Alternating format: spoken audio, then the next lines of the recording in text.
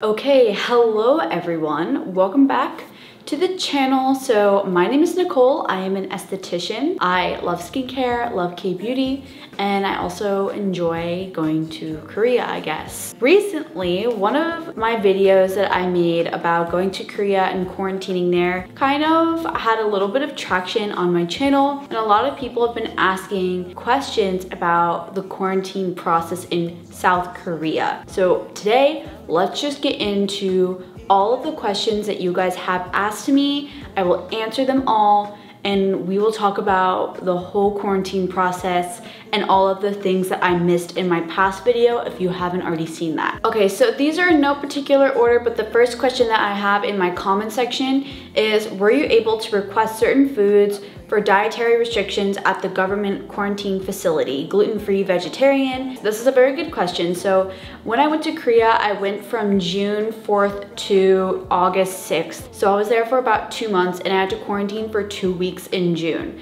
Now, the quarantine process is a little bit different depending on if you're vaccinated and what country you're from. At least from my general knowledge now, if you are vaccinated and you're from the US, you don't have to quarantine anymore. If you are from a country where you still have to quarantine, you do sort of get a dietary restriction option. I believe they do have a vegetarian option, and then they have a halal option. There are specific options, and I think you can relay that to the people working there if you don't see the options that you need. I don't know about gluten-free. That's a very good question. I would say the only thing that I typically ate while I was there that had gluten in it was rice. I did not really encounter a lot of gluten product. It was a lot of meat and vegetables. You will have the option to check off what dietary restriction you have, but I believe that it's very limited. So the next and very popular question that I got was, do you have to make a reservation for the quarantine facility, or is it decided for you? So yes, it is decided for you once you arrive at the airport. Basically, whatever facility, I guess, that they want to bring people to that day is what they bring you to. It's definitely very important to watch my first video as well, because I go into depth about the whole airport process. But once you get on the bus to go to your hotel, you still don't know what hotel you're actually going to. The only reason I actually knew before I got on the bus was because my boyfriend was at the airport and actually asked one of the COVID attendants. So I actually knew before I got on the bus, but typically you will not know until you arrive there. Literally, once you arrive, you walk in to, at least they brought us to almost like this downstairs ballroom area where it looks like they hold conventions, but they had tables set up where we basically just fill out some information, give them our credit card. They give us a receipt with the full amount that we're paying for the entire stay. So we don't pay per day, we just pay all up front, and that was $1,500 US. Okay, someone also asked me a more in-depth question about if towels were able to be brought up. They saw that additional towels weren't brought up for another vlogger. They asked if I had to use the same towels for 14 days, and they were also asking if my final bill was $1,500 or was it more than that. At least for my hotel, and I really think that this goes for every hotel, but they would bring up extra towels, extra trash bags, because there were special trash bags we had to use. And I believe if you needed any shampoo or any toiletries, which I did not need because they gave us full-size bottles, which typically those bottles would last me like a month to 2 months, like on a regular basis. So I didn't need any of those things, but yes, they do bring that stuff up for you. You don't have to sit around for 14 days using the same towel, especially if you're in there with family. I don't see why they would not bring that stuff for you. You can look at the specific or range of pricing that you can encounter, but the most consistent range that I saw and what I experienced was $1,500 for the entire 2-week hotel stay. So someone asked, what time do the shuttle buses after you get discharged from quarantine?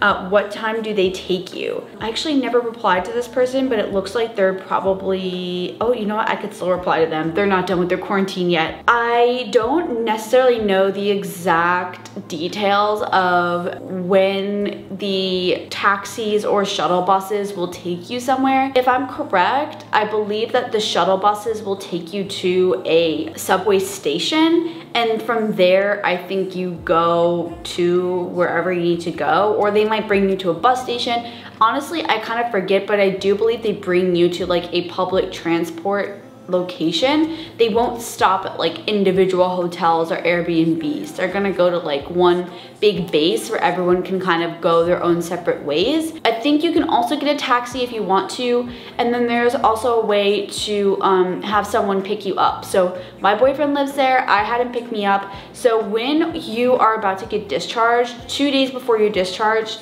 they give you a slip that you have to fill out, and it gives you all in English. At least for me, it was all in English. They gave you like the different options and the different rules for those different options. So there was like a taxi, there was a shuttle bus, there was a like personal member relationship person that's gonna pick you up. So you have to indicate which one you're going to do, and then they give you specific rules for that. I do believe that if you have like a family member or like a friend pick you up, you have to write down their phone number and they will call them and give them the directions as well as what to do. For me, they gave me the option of leaving at 12 a.m. the night my quarantine ended, or at like 7 a.m. the day after. So I decided I'm gonna leave at 12 a.m. the night my quarantine ends because I was ready.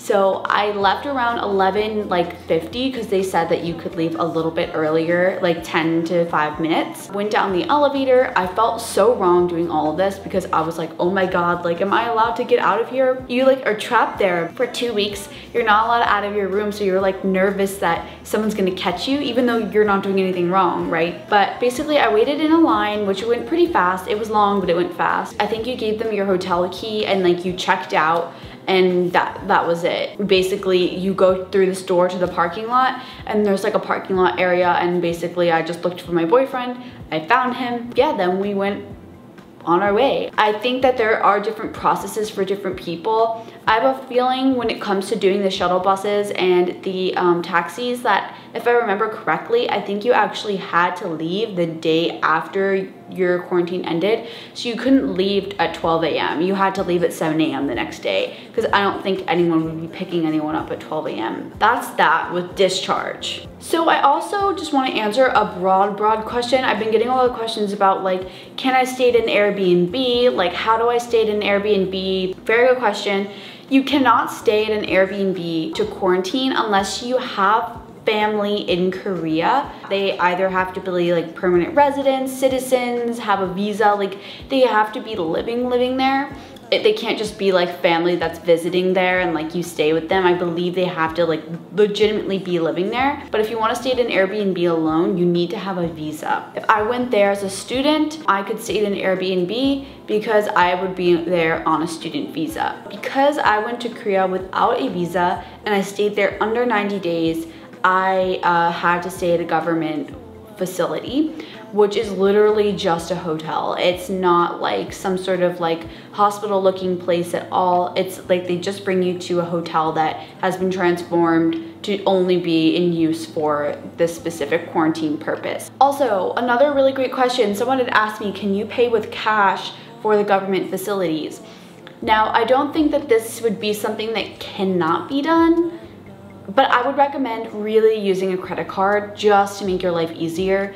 I don't know if you can pay in cash, but all I know is that when I was at the facility checking in, they made me pay with a credit card. Like they did not have like a cash place to put cash anywhere. They just had like a credit card machine, and they put my credit card in it and then like took it out. Someone also asked me, this may be a silly question, which it's not. It's actually a very great question. Can you order food online, or do they only provide you food? You can order food, but it has to be dry food. I don't think you can order actual like pre-made food for yourself. So for example, if you were to order like K-barbecue from a restaurant, they cannot deliver that to you because the food is I don't want to say it's like wet because that's like not the right term, but basically it's like pre-cooked food. It's pre-made and you just can't eat that.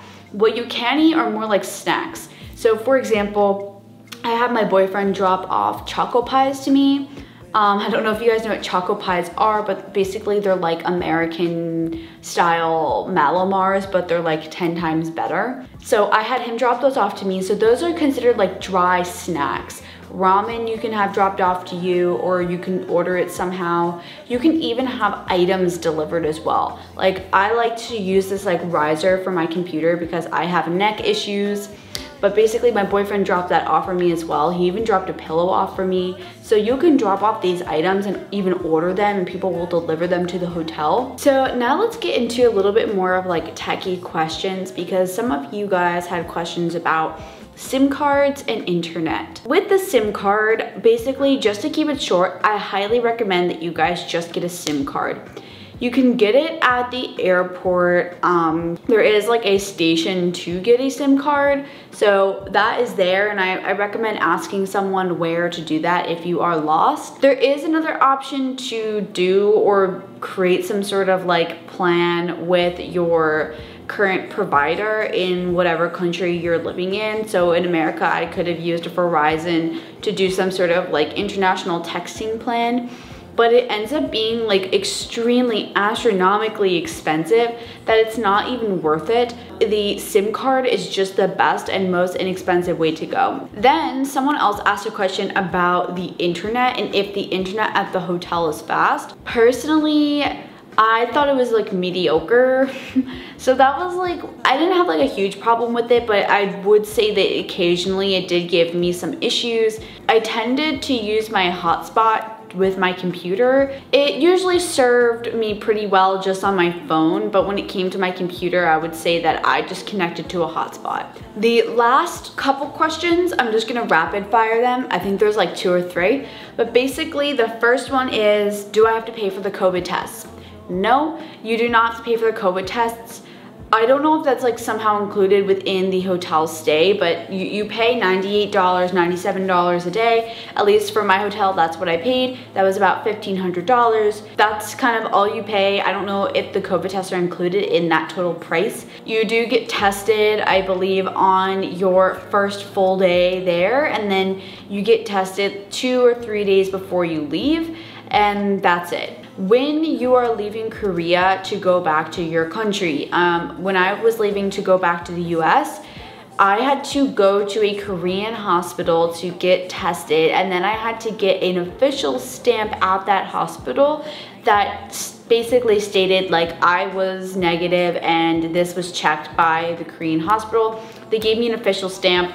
I believe that was like my only way to get through the Korean airport with proper that type of documentation. When I was going to Korea from the US, all I needed to do was just print out the email that I got from whatever testing site I chose. But in Korea, going back to America, Korea required me to go to a Korean hospital, get tested, and then get that official document and stamp. I believe that is probably a requirement for everyone to do that, just because I think that it was more of like a Korea thing that less than an America thing. Then the last and final question, can you smoke in the quarantine facility? You cannot, unless you are at an Airbnb and you have a balcony and you want to smoke there. I guess you can do that. But you cannot smoke in the rooms, and they do threaten to send you back to your country if you do smoke or break any rules like leaving when you're not supposed to. That is it for this video. Thank you so much for watching. I am more than willing to make a multiple part series on this, and I know I'm probably still missing some information. So comment below what you want to know about quarantining in Korea, what you want to know about traveling there during COVID and what it's like. I will answer it in another video if we have enough questions. And I hope that you enjoyed this video. See ya!